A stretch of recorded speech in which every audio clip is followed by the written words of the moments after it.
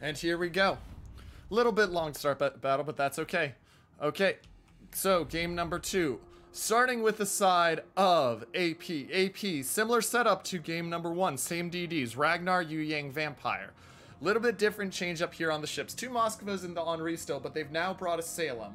Conquer and Yamato for the battleships. So they're basically saying if it ain't broke, don't fix it. Minor change for the Salem, but I suspect that's because they might want to put the Salem where they need longer radar, but shorter distance. Longer range radar, but shorter distance. We'll see though. Over on the side of KSC, double gearing and a Shimakaze for Aussie Zeus. Aussie Zeus is running the 20-kilometer torp, so he's got the long-range YOLO Bolos. We'll see what he can do with those. Des Moines and 2 Des Moines, 2 Woosters for the side of KSC, and then an Ohio and... Is that a Kurfurst I see there? Ladies and gentlemen, this is the first Kurfurst I can remember seeing in King of the Sea. Ever. I know that we had one banned early on in the groups stages, but... Interesting choice here. So, Kurfurst. Reasons to bring a Kurfurst. It's got a boatload of secondaries with long range. You're also looking at the fact that you've got the 12 guns on the Kurfurst as we zoom in here and watch him. But very, very interesting choice with the Kurfurst. We'll have to see how that works out. Anyway, back into game. Gearing of Serpent Lord pushing out towards D. He's going to be playing the part of the DD, trying to torp probably onto the edge and prevent anybody from coming around this edge here. He's being trailed by double Wooster and Kurfurst. That looks like that's an HE spam side. Gearing to Des Moines and the Ohio heading kind of towards C. Shimakaze heading to A. On the side of AP, 3 DDs kind of going to the middle, so a little bit change here. Vampires heading to D, Yu Yang and Ragnar heading towards C. So they might try to get a quick pick on any DD that shows up at C. Henri, Moskva, and Conqueror heading over towards B. Yamato of Christopher Ailson kind of just going straight up the middle towards D, and the Salem and the Moskva heading towards D as well. So what I think they're going to do with the Salem here, we'll see if I'm right, is they're going to put the Salem on this edge of the islands here.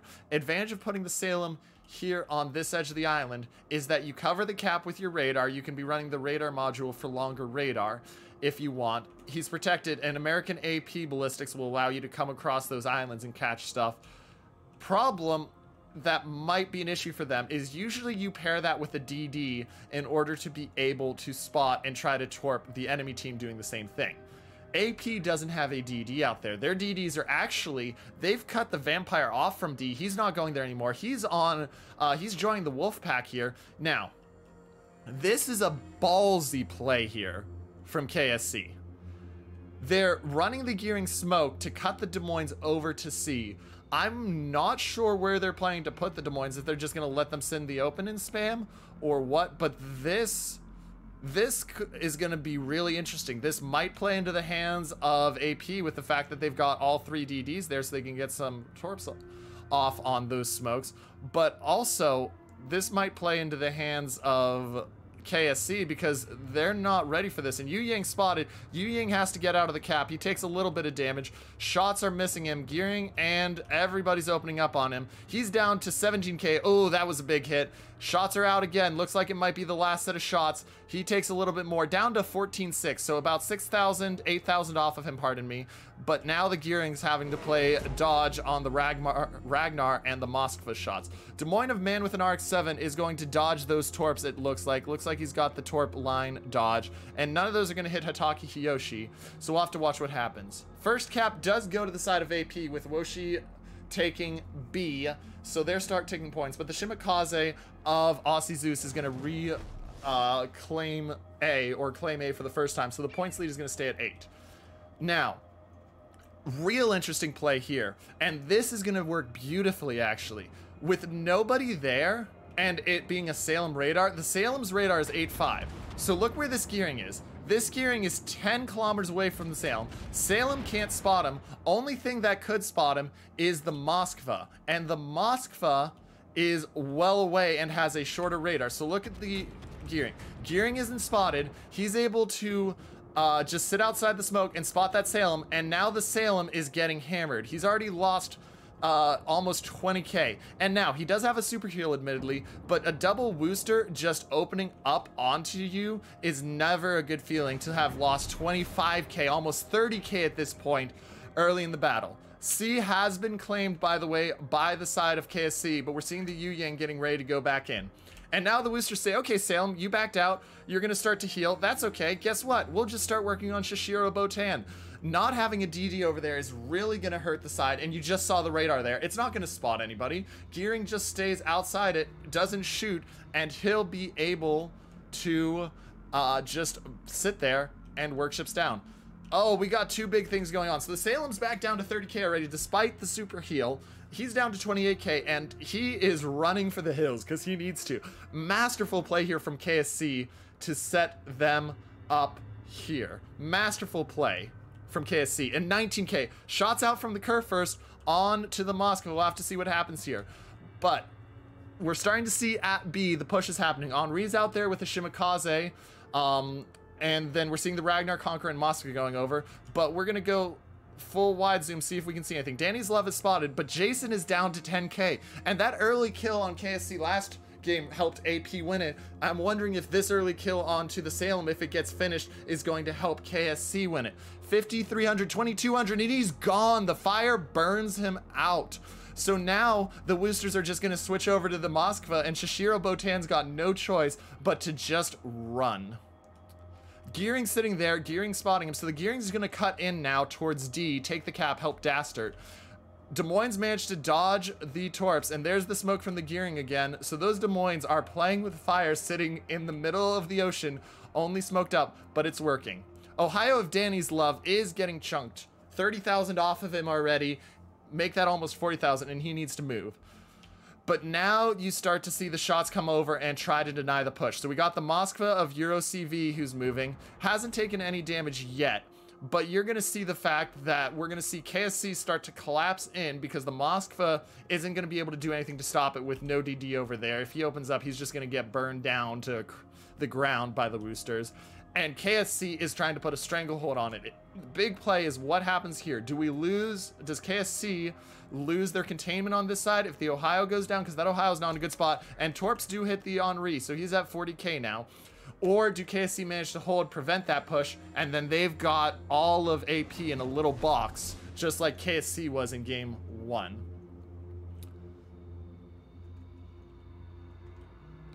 Ohio of Danny Love's down to 33k. We're going to go out a little wide zoom, see what happens. So the Des Moines are pushing over to help stem the tide at A. They're going to get themselves into position, shoot over those islands, try to smash the stuff. The Ohio of Danny's Love just wants to get out of there right now. Here we see Hitaki Hiyoshi's opened up. Now, they've got islands between them and the Moskva and the Conqueror, so they don't mind opening up. And 2 Des Moines shooting at a Ragnar is a scary feeling for any Ragnar player, speaking as one myself. He's down to 27,000 on the first shots. He is having to turn out now, and this should allow Danny's Love to break concealment break sight at some point. And big hit onto Hitaki. The Henri switches the AP. He catches the game return of Hitaki, and Hitaki's taken 20k on 2 salvos already.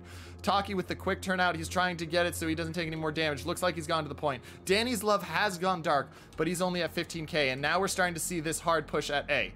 Meanwhile, over at the side of D, we're seeing, here come the ships pushing through. Moskva of Shishiro still full health, but we're seeing the Woosters and the Gearing push into C, and this is about to become a knife fight, ladies and gentlemen. This is about to become a knife fight.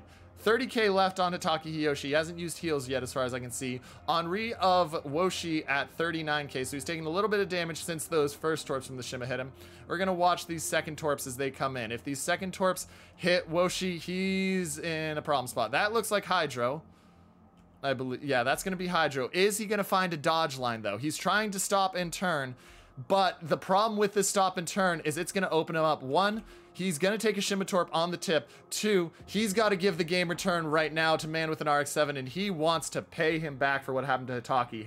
However, he's not going to be successful as that Henri has a very tight turning circle. Danny's Love has been respotted, 18k, dropping Woshi down to 24k, and the Ragnar is at 22k, but he's taking a points situation. 250 point lead for the side of KSC, but they're down 40,000 health. We haven't seen that push through C happening yet, so we'll have to keep an eye on that, see what happens.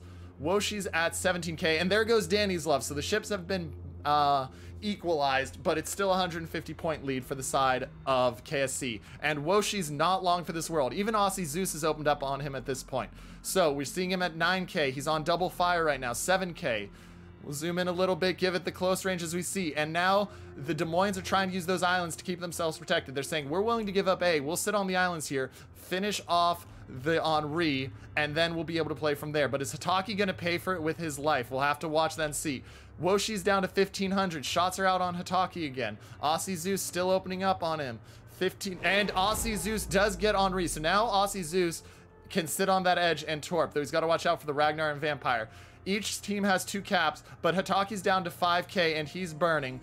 Man with an RX-7's taking the brunt now, and he's trying to shoot. Hataki is still detected, so he's just sitting there trying to stay dark, as Floops does as well. But now that push has finally come through, and look at that. Gearing has smoked the Woosters up. Woosters are sitting in a prime position to fire over islands onto the enemy ships as they take AB. And this map has been split in half. Now, one thing to watch, Shashiro Botan had to run away early. Where is he going to position himself now, and what is Dastard going to do? Looks like Dastard's trying to hold him in check. Hataki at 11k after the first heal, but he's got to sit behind that island because he is so close to being spotted. Looks like also they're going to start to send the Vampire out to hunt for Aussie Zeus, and Aussie Zeus has got to be very careful because he's about to run into a Vampire, and that's not the ship you want to run into, especially with a Ragnar there to radar you and a Conqueror as backup. Woosters, meantime, still sitting on good health. They're starting to open up on the Yamato. Yamato has taken about 20k in damage so far. Here come shots out from the Yamato. Are they going to hit Shadow Wolffish? They do, but it's only 8k. Shadow Wolffish will take that any day. Conqueror burning, but Conqueror, as we know, is going to just print a ship at some point here. Oh, narrow dodge by Ika Kia on them, but it looks like the Conqueror, looks like he's got a dodge line, but he's burning down and he's lost a lot of health. 2 fires on him. You got to think he's going to hit the print ship mechanic soon, but Des Moines got his broadside. Is it going to matter if the Des Moines Citadels him here? Oh, Des Moines doesn't Citadel him yet. There comes the Conqueror heal starting. Conqueror's DCP'd, he's healed, and now Aussie Zeus has been found, and Aussie Zeus is in trouble. He's in the corner of the map and he's got nowhere to go. Conqueror is healing, but they've been effective at chunking him down still, which will mean that heal's not quite as effective as it would have been. Meanwhile, points. KSC, during all of this, as they've played rope-a-dope with AP on ships, is sitting at almost 800 points. They have a 270 point lead. They're down 13,000 health points, but that'll change soon. Ragnar's been spotted. Ragnar's being opened up on 14k in healing, but he's getting opened up on by the Des Moines. We'll see if any of those Des Moines shots hit. Few hits there, 15k, 16k. That heal's gonna be over soon. Couple more hits back down to 15.8. Looks like the heal is over, so now how much damage does he take in return? He's dodging, he's dipping, he's ducking, and he's diving, and he's dodging. And if you don't recognize that reference, go watch some movies. But anyway, Ragnar of Quincy, 15.8k, and he's going to find Aussie Zeus. Aussie Zeus is in a world of hurt here. Aussie Zeus isn't going to get out of this alive. He puts the Desperate Torps out. Oh, but while we're distracted, Gearing has flooded out the Conqueror. While we were watching Aussie Zeus, Gearing has flooded out the Conqueror successfully. So Conqueror takes a Torp. He's gone. 3 ship to 1 lead for KSC. Aussie Zeus dies, but he does trade good damage onto the Vampire. And the Ragnar and Vampire are in the corner. So once again, 280 point lead for the side of KSC. Caps are even, but now the Moskva of Euro CV is being chunked. And Shadow Wolf's about to go down. Shadow Wolf goes down, so it's only a 1 ship lead, 180 points now.